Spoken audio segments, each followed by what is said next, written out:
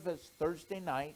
We'll start at 8 o'clock, and as a church family, we're going to partake in communion, and then wait for the new year to come in, playing games and spending some time together. Does that sound good?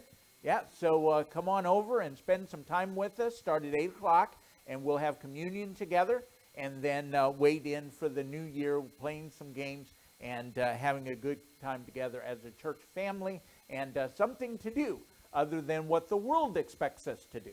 What the world expects us to do is certainly ends in a hangover sometimes. And so spend the time with us, okay? And not wake up on the 1st of January with a hangover. That sounds like a good plan, right? I like that plan. You come on aboard. Tonight, we're going to look at why am I a Baptist? Yep, and it will be an encouragement to you and those around, and also an encouragement about communion and what communion is all about. So be sure to come tonight, and we'll have a great, blessed time. Tonight, or rather this morning, I want to share with you in light of the new year. And you might think as I get started here, now where do you get the new year out of that? Well, just hang on, and you hopefully at the end will get a glimpse of my thoughts this morning. I'd like to encourage you to join me in your copy of the Word of God to the book of Daniel. Daniel chapter 3. We're going to focus on Daniel chapter 3, but in way of introduction, I want to go back and read some verses in chapter 2. Daniel chapter 3 is where we're going to be focusing on. That's where the message, the 3 points, come from. But in way of introduction, we need to look at Daniel chapter 2. If you start from the from the book of Psalm, Proverbs, Ecclesiastic, Song of Solomon, Isaiah, Jeremiah, Lamentations, Ezekiel, Daniel. So if you find Psalm, which is the biggest book in the Old Testament, and turn 8 books to the right, you'll find the book of Daniel. Or you can look in the concordance for the number. But join me in Daniel chapter 3. But first of all, I want to read some verses in Daniel chapter 2. Here in Daniel chapter 2, let me read here verse 1. It says this: "And in the 2nd year of the reign of Nebuchadnezzar, Nebuchadnezzar dreamed dreams, wherewith his spirit was troubled, and his sleep brake from him."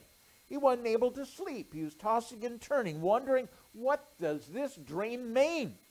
Then the king commanded to call the magicians and the astrologers and the sorcerers and the Chaldeans for to show the king his dreams. So they came and stood before the king. Now listen to the unusual request that the king has. "And the king said unto them, I have dreamed a dream, and my spirit was troubled to know the dream. Then spake the Chaldeans to the king of Syriac, O king, live forever. Tell thy servants the dream, and we will show the interpretation." If you tell us the dream, what you dreamed, give us the story, and then we can tell you what it means.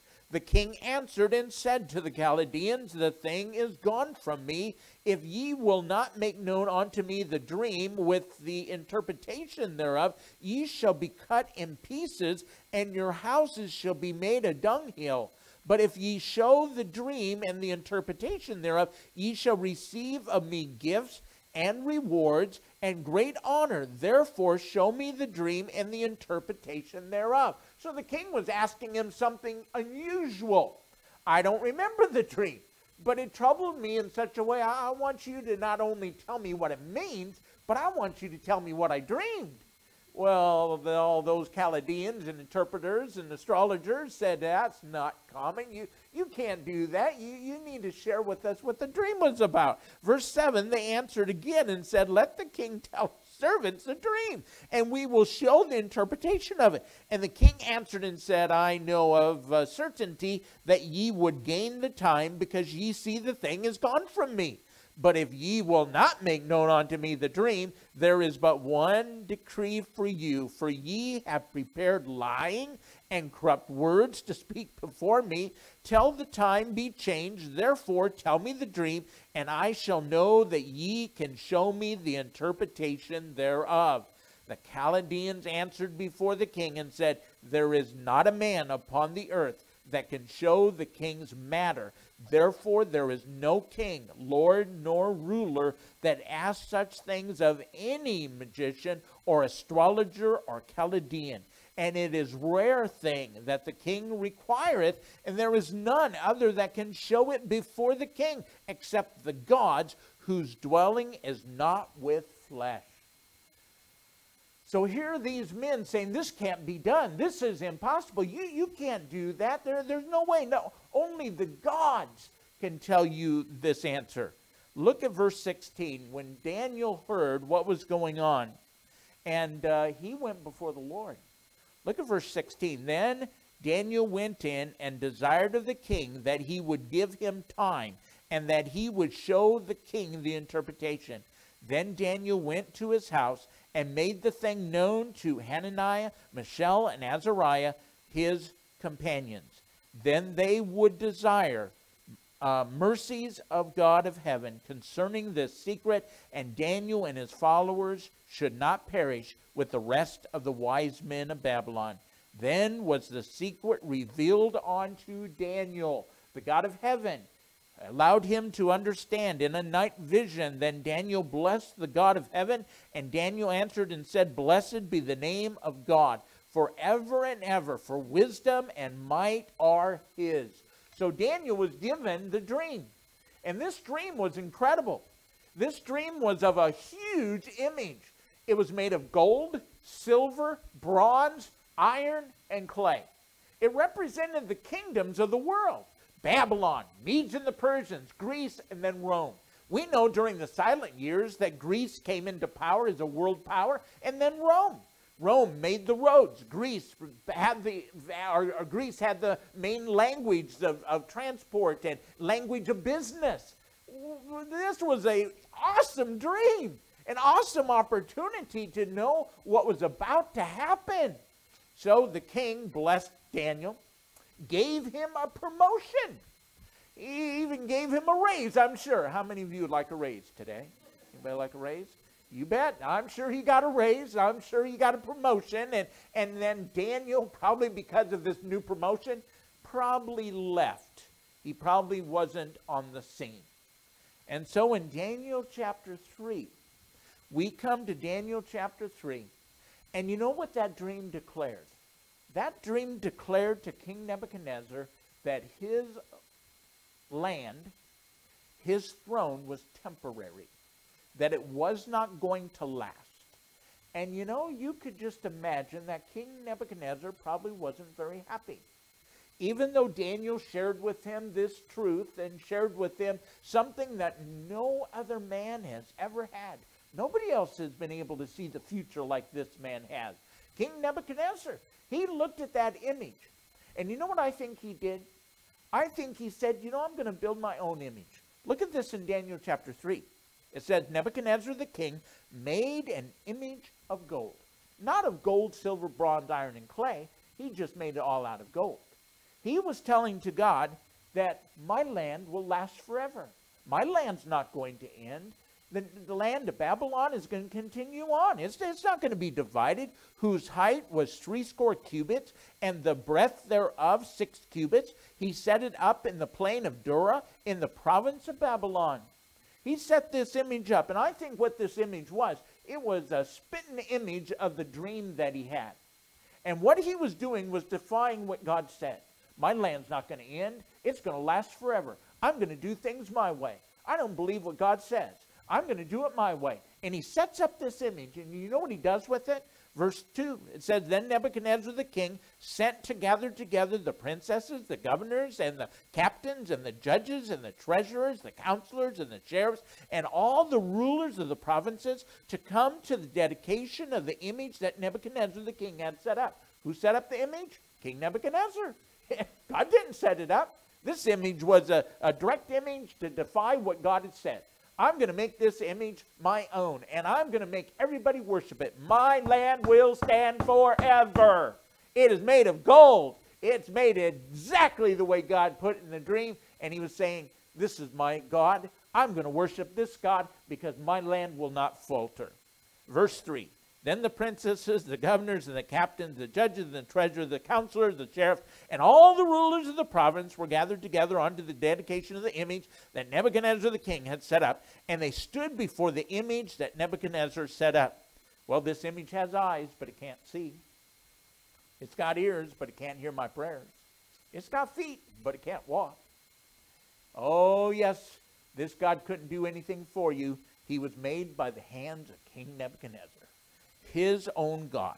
Then an herald cried aloud, to you it is commanded, O people, nation, and languages, that at what time you hear the sound of the cornet, the flute, the harp, the sackbut, the psaltery, the dulcimer, and all kinds of music. I call this the rock band of Babylon. Ye fall down and worship the golden image that Nebuchadnezzar the king hath set up. And whoso falleth not down and worshipeth, shall the same hour be cast into the midst of a burning fiery furnace. That's the first mention of the furnace, and scholars wonder, well, where did that come from? I think it was probably developed and built for the purpose of constructing the image. So they used that furnace to melt down the gold to be able to fashion it into this golden image that King Nebuchadnezzar had set up. So whoever does not fall down before this image is going to be cast into the fiery furnace. So it says in verse 7, therefore at that time, when all the people heard the sound of the cornet, the flute, the harp, you remember the rock band of Babylon, all the people, the nation, and the languages fell down and worshiped the golden image that Nebuchadnezzar the king had set up. Wherefore at that time certain Chaldeans came near and accused the Jews. Well, here's the setting. King Nebuchadnezzar sets up this image, this huge image defying what God had already said. And so he said, everybody in my kingdom is to fall down and worship. Remember, Daniel's not mentioned. I think because of his promotion, he was given a raise. He was given a raise and promotion. He was gone. He was out of the kingdom doing business for the king. So here we have the Jews and all those individuals in the land of Babylon coming and falling down as the music begins to play. Well, Daniel had some friends. Remember Hananiah, Mishael, and Azariah? Remember those three? I just read about them. Had friends. He asked them to pray that God will answer his prayer, that he would see the image. Do you remember all these Chaldeans and sorcerers and astrologers? They were all going to die. And they were excited. Hey, Daniel's going to pray. Daniel saved our lives. Those Chaldeans should be thankful. But here are three men, Hananiah, Mishael, and Azariah. They had a choice to make. They had a choice to make. Are we going to fall down and worship this image, or are we going to stand? Are we going to stand up for what's right? We know what God said. God said that King Nebuchadnezzar's land is not going to last forever. It is going to fall. Babylon, Medes and the Persians, Greece and Rome. God's going to take control. This land is going to end. We know who our God is, and we're only going to worship him. He is the true and living God, and him only are we going to bow our knee to. So these three men had a choice to make. They had a choice to make. Are we going to stand up, or are we going to fall down to this image? Are we going to worship the gods of this world that King Nebuchadnezzar set up, or are we going to stand up for what's right and what's true? Now, King Nebuchadnezzar so easily, listen to this, Hananiah, Mishael, and Azariah so easily could have covered this up. It would have been so easy. Hananiah could have looked over at Mishael and said, hey, your shoe is untied. And everybody could get down and help him tie his shoe. Hananiah could say, hey, I wonder if the soil in Babylon is as good as it is in Israel. Let's take it. Now, by the way, hold on, wait a second now. They're not worshiping the image, right? They're tying their shoes. Or they're checking the soil of Babylon, right?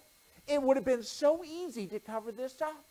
So easy to say, hey, you know, we'll just appear as though we're doing what the king wants us to do.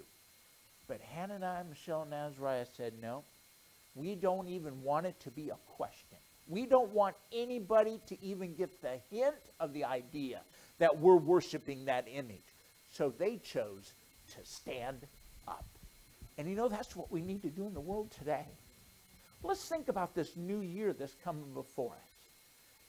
It is so easy to cover it up. It's so easy to make the world think, hey, we agree with them. It is so easy just to smooth it over. But it takes courage to stand up. To say, no, hey, I don't agree with what the world is saying today. I don't agree that this world just happened. No, there's a creator. He designed it. He created it. It's so easy to fall down and worship the gods of this world. But Hananiah, Mishael, and Azariah, you might better know them as Shadrach, Meshach, and Abednego. Those three men stood up. They stood up for what was right. And look at what it says here in verse 8. Wherefore at that time certain Chaldeans came near and accused the Jews. That's just so amazing to me. Those Chaldeans are still alive because of Daniel. Still alive because of Hananiah, Mishael, and Azariah, who prayed to their God, and God answered their prayer to reveal to them what God was about to do. Hananiah, Mishael, and Azariah stood up for what was right. Babylon, Medes and the Persians, Greece, Rome, and then the 10 nations of the world, ruling the world at the last time. Hananiah, Mishael, and Azariah chose to stand up. Look at verse 9. They spake and said to the king Nebuchadnezzar, O king, live forever. Trying to butter him up again.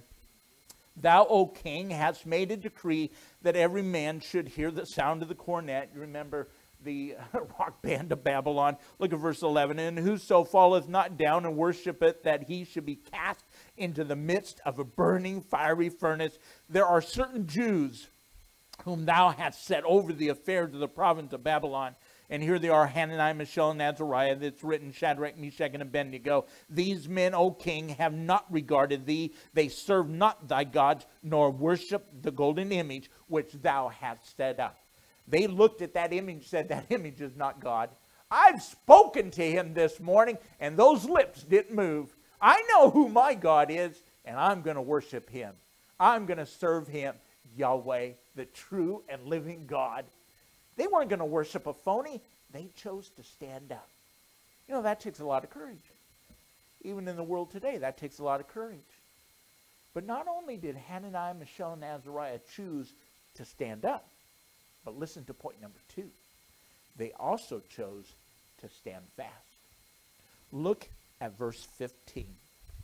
Or you could look at verse 13 too. Look at this. Then Nebuchadnezzar, in his rage and fury, commanded to bring Shadrach, Meshach, and Abednego. Then they brought these men before the king. Nebuchadnezzar spake and said unto them, Is it true, O Shadrach, Meshach, and Abednego, do not ye serve my gods, nor worship the golden image? You notice the word gods there is small g. Nor worship the golden image which I have set up, he's the one who set it up. He's the one in his own hand. Could you imagine worshiping something that you build yourself? That's what they did. Now, if ye be ready, isn't that kind of him? Now, if you be ready, you know, as though they weren't ready before. You know, if thou be ready, that at what time you hear the sound of the cornet, the rock band of Babylon again, remember, which I have made, well, that's good, that's good. But if ye worship not, ye shall be cast the same hour into the midst of a burning fiery furnace. And I like this question.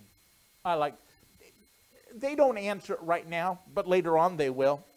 Who is that God that shall deliver you out of my hand? Although as though he thought himself to be God, to be the ruling power of that day. Who is that God? So Hananiah, Mishael, and Azariah had another chance. They had another chance. They stood up. And everybody recognized, hey, you don't believe in our God? And so King Nebuchadnezzar comes along and says, hey, I'm going to give you another chance. Now, Hananiah, Mishael, and Azariah could have said, you know, maybe we should reconsider this. You know, that fiery furnace is probably a little hot, you know, and you know, I think that just maybe, you know, no. Hananiah, Mishael, and Azariah not only stood up, but they stood fast. That takes courage. When we're confronted about something that we believe, oh, you believe that? Are you serious? And so often we just kind of smooth it over and say, hey, you know, well, maybe, you know, and you just keep that friend. But Hananiah, Mishael, and Azariah, they not only stood up, but they stood fast. We know what we believe. We know the God in whom we serve, and him only will we worship. If it be so, our God whom we serve is able to deliver us from the burning fiery furnace, and he will deliver us out of thine hand, O king. But if not, be it known unto thee, O king, that we will not serve thy gods, nor worship the golden image which thou hast set up. That's the way to stand fast. I know what I believe. I know where I stand, and your God is not the God that created this world. I know who God is. I worship him, and him only do I worship. Then was Nebuchadnezzar, in verse 19, full of fury. He was so angry, and the form of his visage was changed against Shadrach, Meshach, and Abednego. Therefore he spake and commanded that they should heat the furnace 7 times more than it was wont to be heated. Folks, where's OSHA when you need them? That's probably not good for the furnace itself. That's too hot. It not only is going to melt the gold, supposedly, that's in it, but maybe even destroy the furnace. And he commanded the most mighty men, listen to this, the most mighty men, that they were in his army to bind Shadrach, Meshach, and Abednego and cast them into the burning fiery furnace. So these men, they cast them in, they tied them up, and they cast them into the furnace. But that furnace was so hot that the flames leaped out. Then these men were bound in their coats, their hosen, and their hats, and their other garments, and were cast into the midst of the burning fiery furnace. Therefore, because the king's command was urgent, and the furnace exceeding hot, the flames of the fire slew those men that took up Shadrach, Meshach, and Abednego, and they died. They died. I've often asked, why did those men have to die? Why did they perish? Well, I think there's a couple reasons. First of all, be careful when you put your hand on the man of God. Be careful. That's God's man. Be careful. Don't put your hand on the man of God. Don't do something illegal or ways that will hurt him. That's the man of God. Secondly, I believe that those 2 men or those 3 men died when they threw him into that fiery furnace to let the world know that that furnace was hot enough. It was hot enough. There are people, scholars they call themselves, that say, oh, that furnace was, they just kind of scooted to the edge of the furnace and got out of the way of the flames. That's why they didn't die. There's a simple answer to it. No. Those men, even outside of the furnace, it was so hot that they perished and died right there at the door. That furnace was hot enough. But not only was it hot enough, and not only should we be careful when we put our hands on the man of God, but we also know that that furnace was big enough for one more. Look at this, verse 23. And these 3 men, Hananiah, Mishael, and Azariah, I like using their Hebrew names because that refers to the true and living God. Shadrach, Meshach, and Abednego refers to the gods of Babylon. These gods are not the true and living God, but Hananiah, Mishael, and Azariah, they were a picture of what and who God was. And the Word of God says, fell down, bound into the midst of the burning fiery furnace. Then Nebuchadnezzar the king was astonished, and rose up in haste, and spake and said unto his counselors, did not we cast 3 men? 3. 1, 2, 3. 3 men bound into the midst of the fire. They answered and said unto the king, it's true, O king, we only threw in 3. He answered and said, lo, I see 4 men loose, walking in the midst of the fire, and they have no hurt. And the form of the fourth is like the Son of God. I believe that this was Christ before he was born in Bethlehem, the pre-incarnate Christ. Verse 36, then Nebuchadnezzar came near to the mouth of the burning fiery furnace. Don't get too close, king. You could die. It's pretty hot. And spake and said, Shadrach, Meshach, Abednego, come on out here, servants of the Most High God, come forth. Come hither. Come on out. And you know, folks, I can just see Hananiah sticking his head out and saying, King, you wait a few minutes. We're talking to the King of Kings and Lord of Lords. You just wait a little bit. We're speaking to him. And you know, King, do you remember back here when you said, who is that God that shall deliver you out of my hands? Do you remember that, King? Do you remember asking that question? Come on, come in here. He's right here. He's right here. The Son of God. You're worshiping a phony, King. This is the God of gods.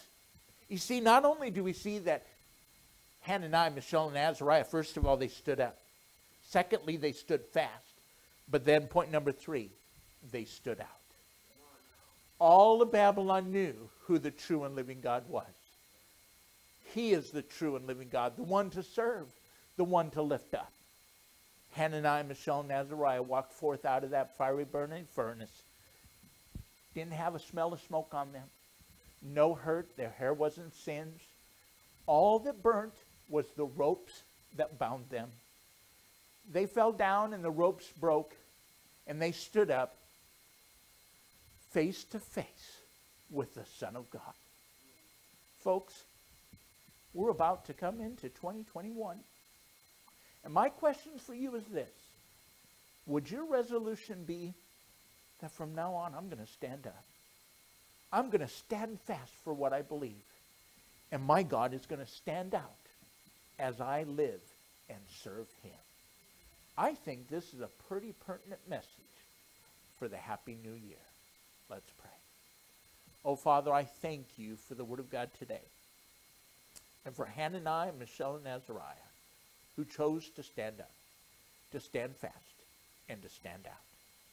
Father, I pray that you'll work in our hearts today to realize that even today we should do the same.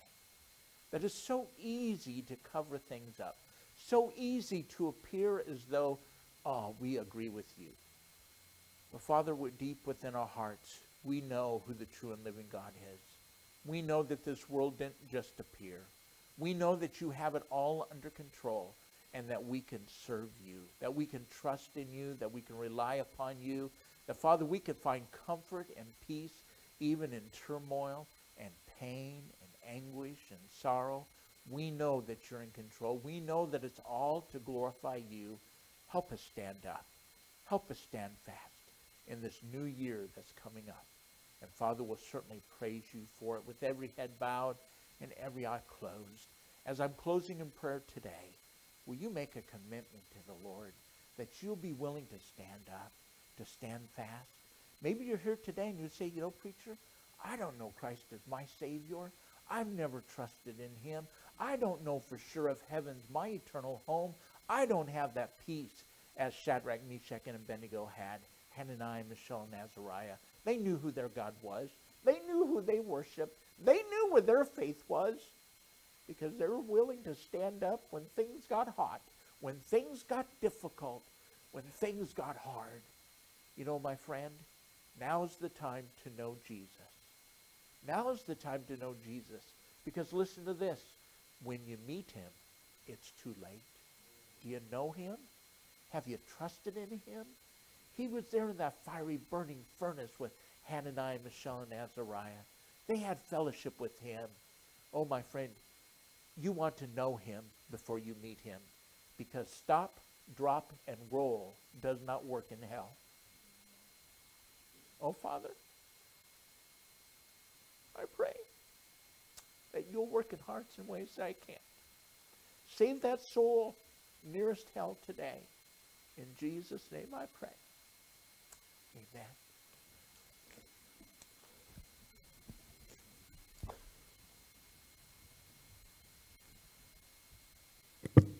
If you'd stand and turn to hymn number 153 for our invitation. If you want to publicly display your new stand or your old stand, the pulpit's open. Come up and pray. 153.